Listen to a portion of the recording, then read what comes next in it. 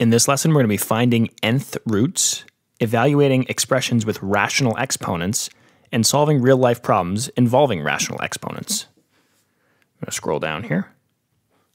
You can extend the concept of a square root to other types of roots. For example, 2 is a cube root of 8 because 2 cubed equals 8.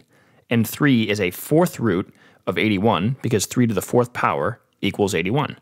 In general, for an integer n greater than 1, if b to the nth power equals a, then b is an nth root of a. An nth root of a is written as the nth root of a, where the expression, the nth root of a, is called a radical, and n is the index of the radical. You can also write an nth root of a as a power of a. If you assume the power of a power property applies to rational exponents, then the following is true. A to the 1/2 power squared equals a to the 1/2 times 2 is a to the 1, and that's a.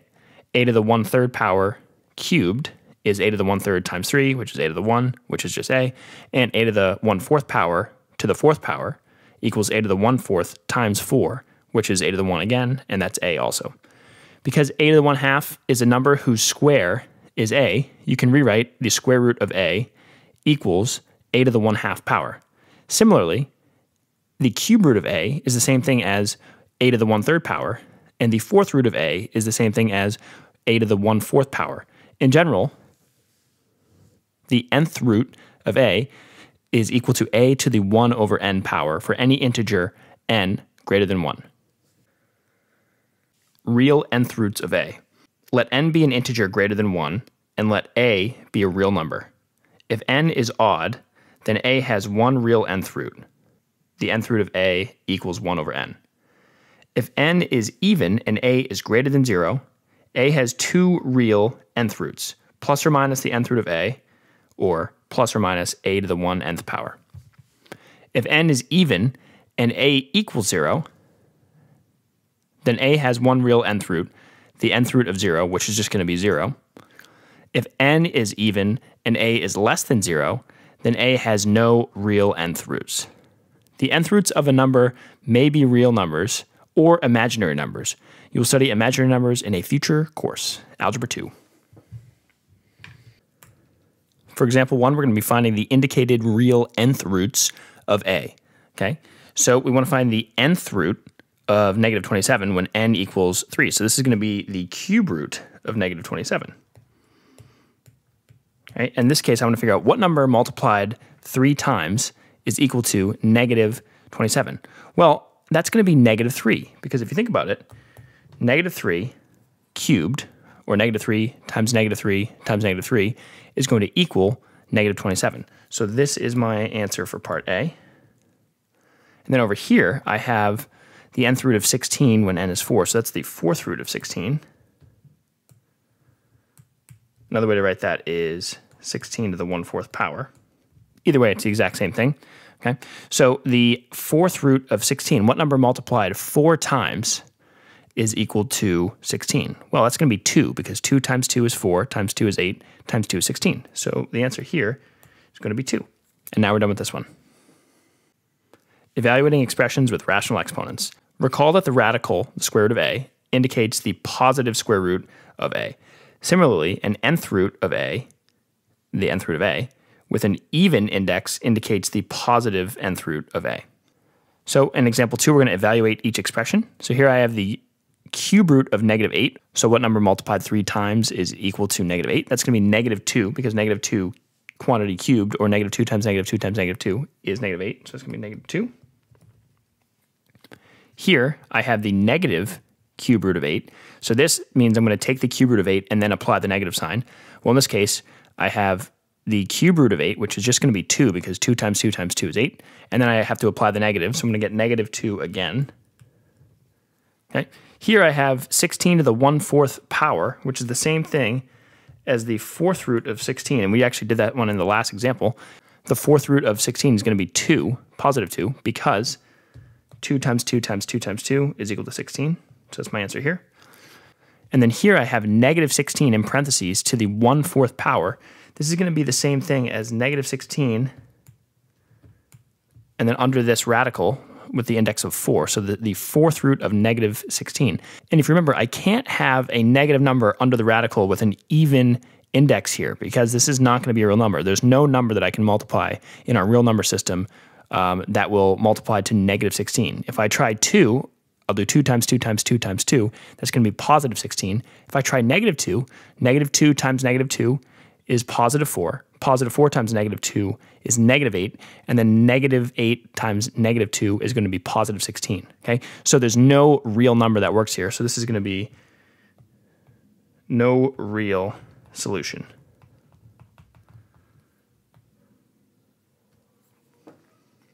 And now we're done with this example. Rational exponents. Let a to the 1 over n be the nth root of a, and let m be a positive integer. Algebra.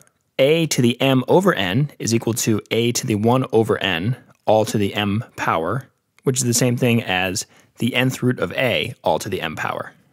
The number example is 27 to the 2/3 power is the same thing as 27 to the 1/3, all to the second power, or all squared, and then I can rewrite 27 to the 1/3 power as the cube root of 27, and then all squared.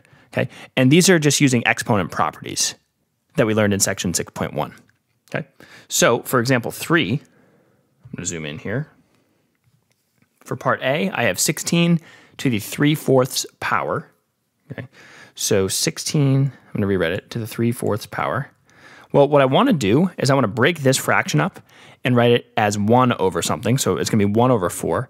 Okay, so I'm going to break this up as 16 to the 1/4 times 3. But if you remember, I can rewrite this product of exponents here as 16 to the 1/4 power, all to the 3rd power. Okay, and now I'm going to rewrite 16 to the 1/4 power as just the 4th root of 16, and then that's going to be to the 3rd power. Okay. Well, I know the 4th root of 16 is going to be 2. We've talked about that multiple times in this video. So this is just going to be 2 cubed, and I know 2 cubed is going to be 8. 2 times 2 is 4 times 2 is 8. So my answer to 16 to the 3/4 power is just 8. So now we're done with part A. I'll write that part A here. Now for part B, we have 27 to the 4/3 power. And I'm going to do the same method here. Okay, I'm going to break this up as 27 to the 1 over a fraction. Okay, so this is going to be 27 to the 1/3. And I'm going to skip this step showing why I can write this as an exponent right here. I'm just going to go right down to this step. So this is going to be 27 to the 1/3 and then all to the 4th power. And then I'm going to rewrite this 27 to the 1/3. Well, that's the cube root of 27. And then all to the 4th power. And I know that the cube root of 27 is going to be 3, because 3 times 3 times 3 is 27. So it's going to be 3 to the 4th power. Well, 3 to the 4th power is 81. Okay, 3 times 3 is 9. If I do that twice, 9 times 9 is 81. Now I'm done with part B.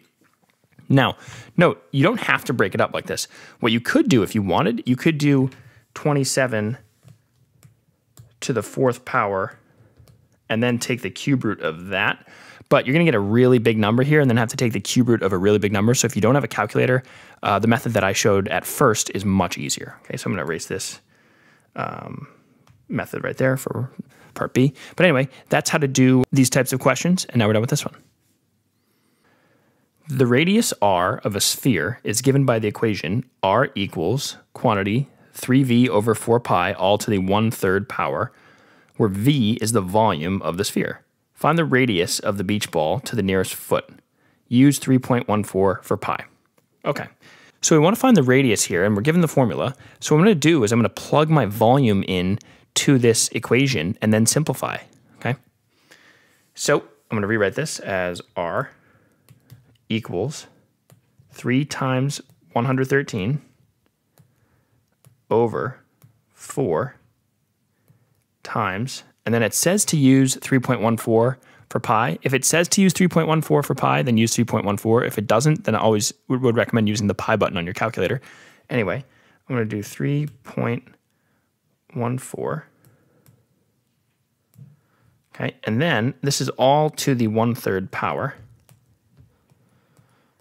But if you remember, that's the same thing as the cube root. So what we're really doing is we're taking this whole thing and then taking the cube root of it, okay? But what I'm going to do right now is plug this into the calculator, and it doesn't matter if you type in the cube root or if you do to the 1/3 power, it's going to be the same operation. So anyway, I'm going to go over to the calculator. So I'm going to write my cube root right now. I just hit this button, nth root. Okay, and once again, you could have put this whole thing in parentheses and taken it to the 1/3 power. It's the exact same thing.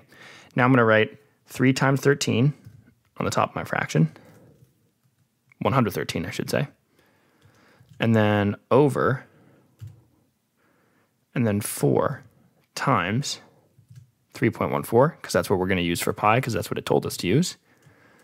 Okay, and it calculates this all. Okay, so if we see I'm getting a number that's really close to 3, and I want my answer to the nearest foot, this is going to be 2.996. Anyway, if you want a quick reminder on how to round, what you would do is you just go to the number. Here, this is the nearest whole number, or nearest foot, and then go to the digit to the right. This is a 9, so I'm going to round up. So this is going to round up to 3. So if I go back here, my radius is going to be about 3 feet. Okay? And these squiggly equals things, this means about. So the radius is about, or approximately 3 feet. And now we're done with example 4. For example 5, to calculate the annual inflation rate R in decimal form of an item that increases in price from P to F over a period of n years, you can use the equation R equals quantity F over P to the 1 over n power minus 1.